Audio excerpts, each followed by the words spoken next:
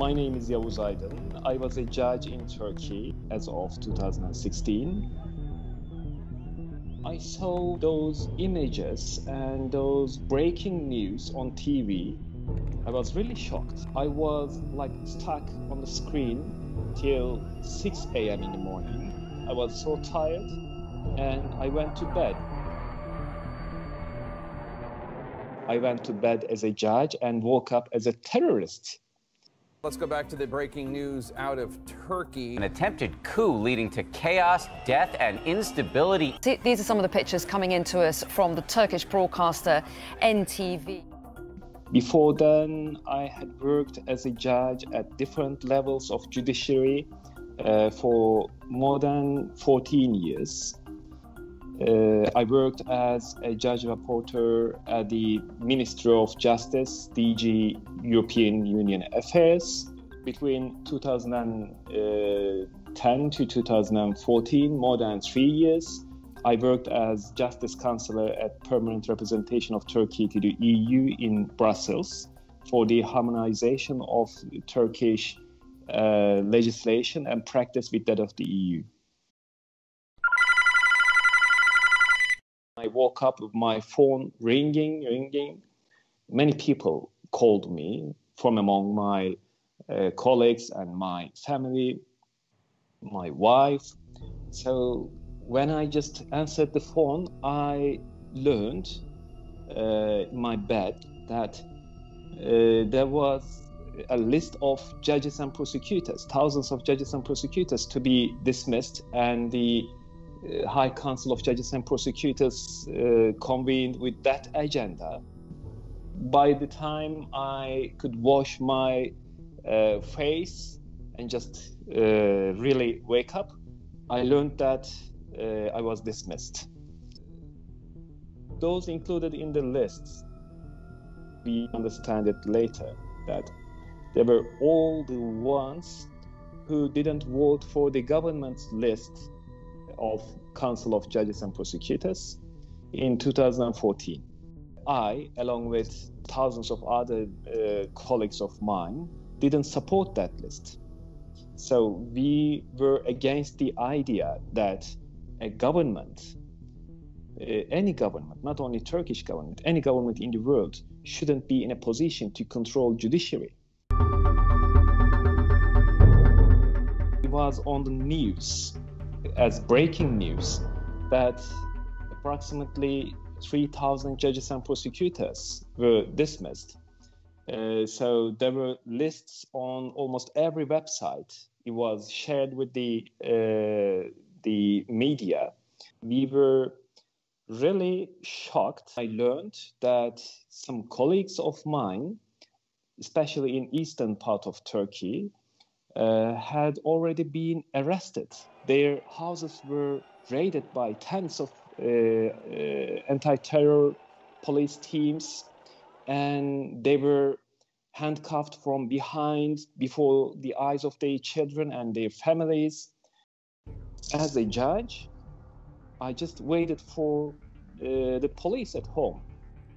I knew I didn't do anything. I knew it was unconstitutional. I knew it was illegal.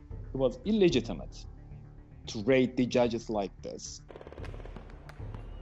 The accusation was being involved in coup attempt. So I saw it on TV, for God's sake. And I was sleeping when all these decisions were taken. There was a reason why the government attacked the judges first. If you have a goal which is illegal, if you want to get rid of this checks and balances, if you want to do nasty things without control, the first thing you should do is getting rid of judiciary. They dismissed more than 4,000 of them, and they arrested approximately 3,000 of them, and around 500 of them are still in jail after more than 4 years now. They replaced them with 11,000 new judges and prosecutors in 4 years' time. After 2013, the government had started to hire judges and prosecutors against the law. So they had hired already approximately 4,000 judges and prosecutors between 2013 to 2016. If you add this 11,000 judges and prosecutors who were employed after 2016, more than 14,000 out of 21,000 judges and prosecutors have been illegally employed by a ruling party.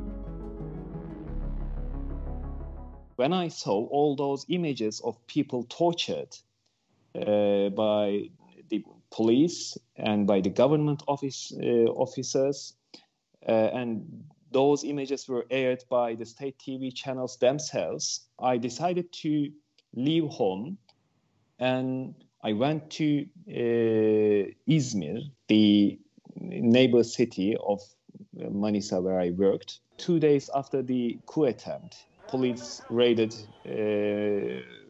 my home and they conducted a search, an illegal search again. And while I was not at home, nobody was at home, they seized my computers and my other phones and other things.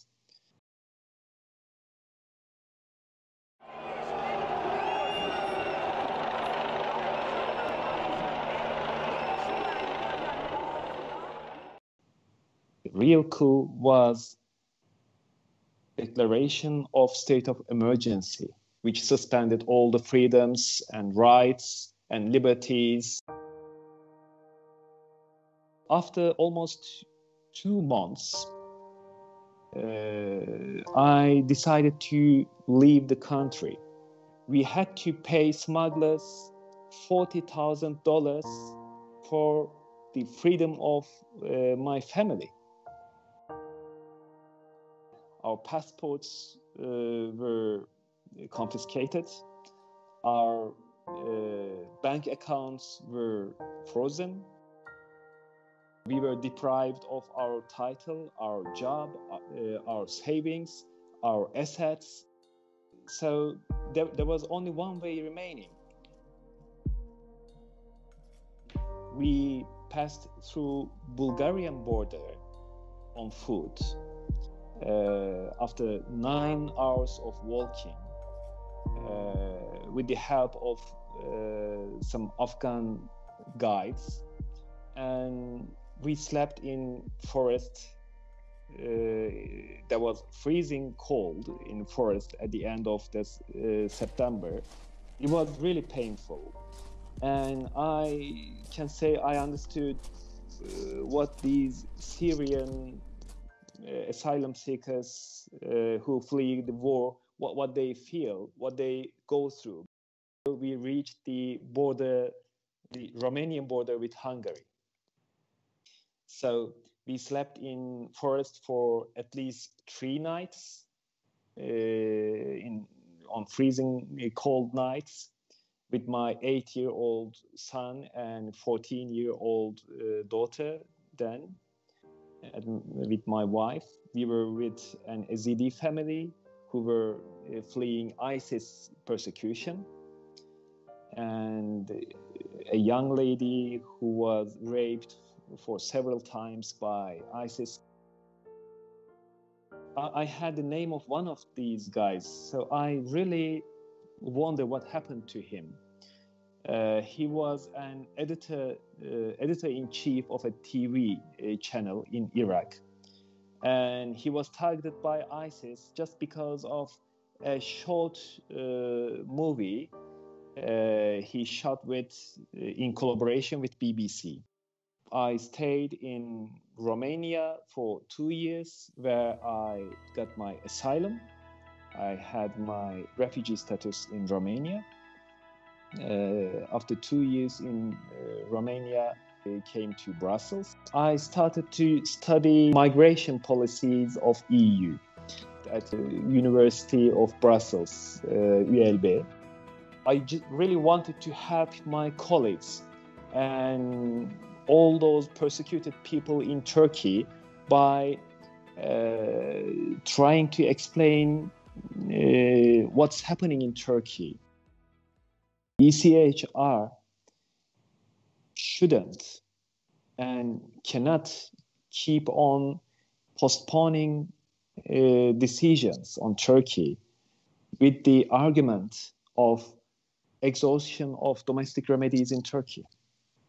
There's no effective remedy in Turkey. So we should just wake up from this lie, especially after the decisions of ECHR itself about Osman Kavala and Selahattin Demirtas. In these two decisions, ECHR concluded that the courts decided pursuant to political motives rather than justice. So for the first time, the court concluded that Turkey breached Article 18 of the European Convention on Human Rights. On top of this, we have the Resolution 2156 of Parliamentary Assembly of Council of Europe in 2017, which suggests that Turkey no longer meets the Copenhagen criteria, namely the democratic institutions are not functioning properly, and there is no rule of law in place. There is no independent judiciary anymore in Turkey. I hope Turkey tribunal will help this reality to be known by everyone in judicial area. Erdogan says world is bigger than five, meaning the five permanent members of Security Council at the UN. And I can say Turkey is much bigger than Erdogan. As Ahmet Altan says, who is a worldly renowned novelist, journalist, and an intellectual who is still in jail for 4 years now. Justice is severely wounded in Turkey, in comatose. But I believe that justice will make its comeback